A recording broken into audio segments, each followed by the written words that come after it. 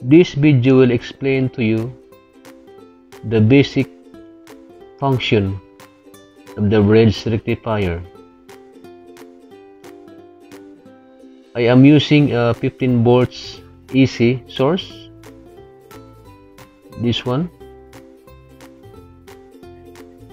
15 volts AC is fed to the bridge rectifier point A and point B. And also I will show to you the waveforms. Please take note that the bridge rectifier or a rectifier itself is a device that converts the AC voltage into DC voltage. So in this part I will tell you on how the bridge rectifier responds to the AC voltage. Okay, now we will start the actual explanation. These two wires is the input to the bridge rectifier, which is 15 volts. This one is to point A here, and the other one is to point B.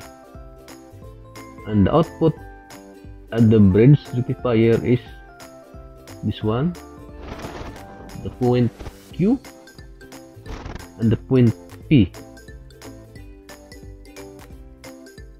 Please take note that a bridge rectifier will convert AC voltage to DC voltage. So now the output of this and this is already DC, and I will show it to you through the oscilloscope. I will show to you the waveform of this input AC voltage. And here is it, my oscilloscope. I set my oscilloscope into AC coupling, and I will use the channel 1 to test our component. Now I'm going to connect the probe. This is the probe of our oscilloscope. The first thing is I will connect this probe to here. This is the AC input.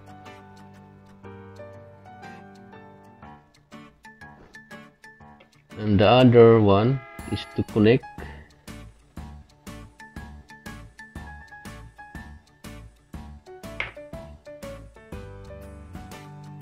to the other point.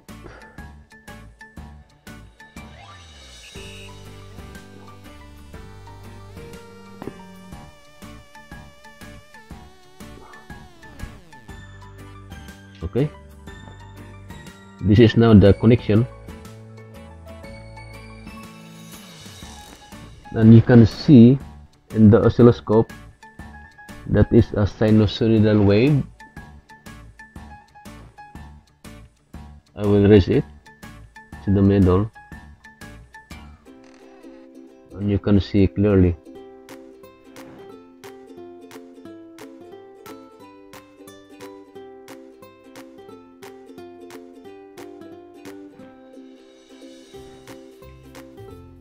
Here is it.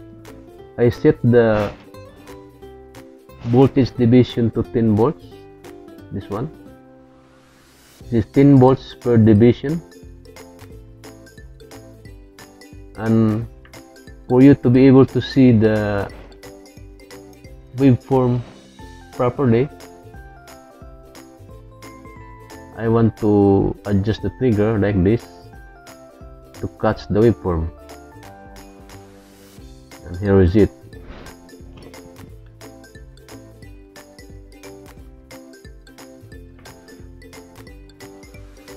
Now I confirm that the frequency of the input voltage is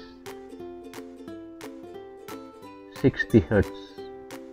That's correct, because our AC line have 60 Hertz frequency, and we have the maximum voltage is 14.8 or 15 volts AC. This is just to show to you that the input of the voltage rectifier is AC. Now we will proceed to the output of the bridge rectifier. I think it is not necessary to elaborate my explanation about the oscilloscope, because my topic is about bridge rectifier. And now we will proceed to the examination of the output of the rectifier. We will go back to the diagram, so we will proceed the examination of this point, plus and minus, and I put some load resistor here. So I will connect the oscilloscope to this point and this point, and you will see the actual waveform. Now I will start to connect the probe. So since this is our positive, it is running over here and here, and this is our load resistor, and the negative side of the bridge rectifier is going through here and here up to the load resistor. Now I will put this probe. This is positive and this is negative side. And take note that I set my coupling to DC. Before it was AC, because we measure the AC voltage. Now I change it to DC coupling because I will measure a DC voltage. So it's here.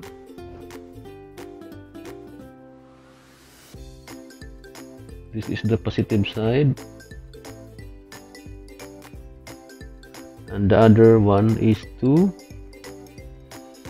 negative side. It's here. I have this terminal,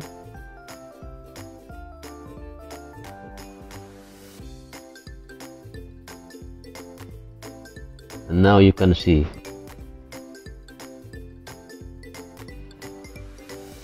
So this is the actual output of the bridge rectifier, which is correct.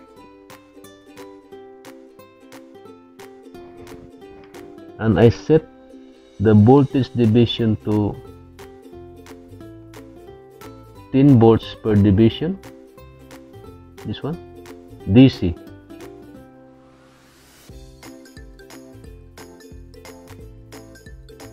And as you can see, even if the output is already DC, but still there is a frequency. Why? Because the output of the rectifier is a pulsating DC. This is a pulsating DC. Pulsating DC means there is an amplitude. I will hold this again to catch the waveform.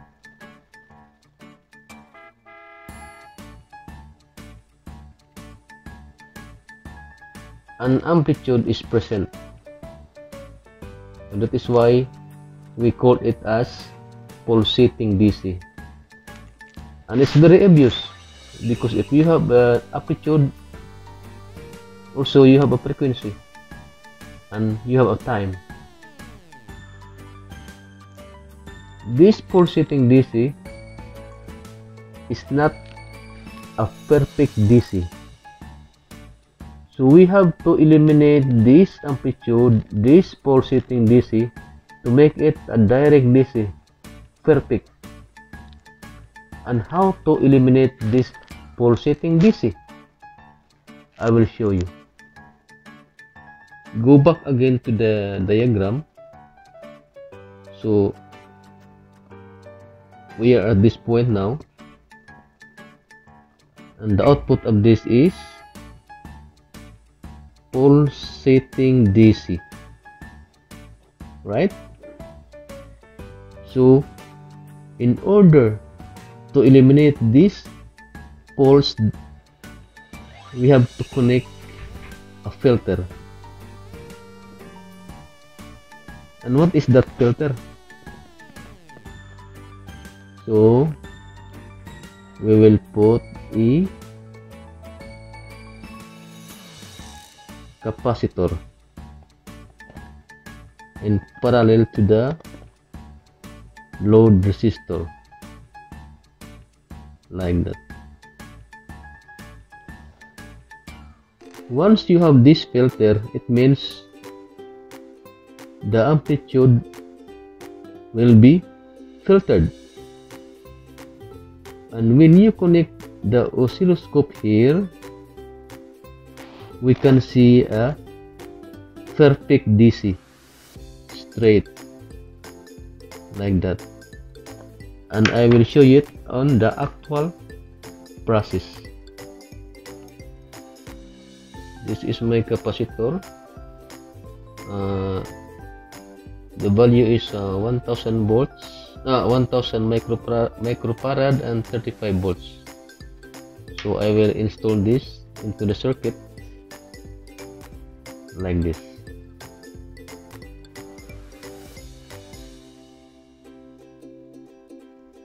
The positive of the capacitor is to the positive terminal, like this.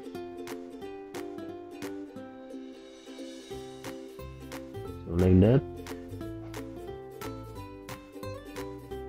I put this in parallel of this resistor. So I have it, and now I will show you the waveform of the oscilloscope.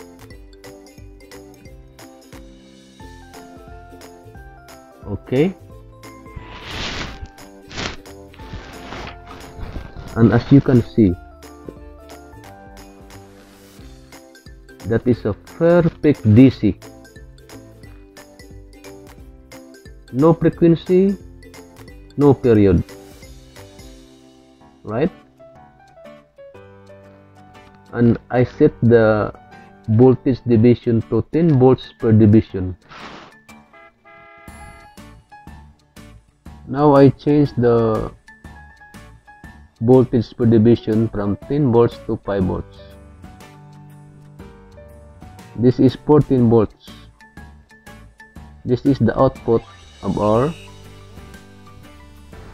rectifier. Okay, so I hope you enjoy the video and you learn something on what is the function of the bridge rectifier, how it works, and the most important is we have seen the actual waveform with this circuit.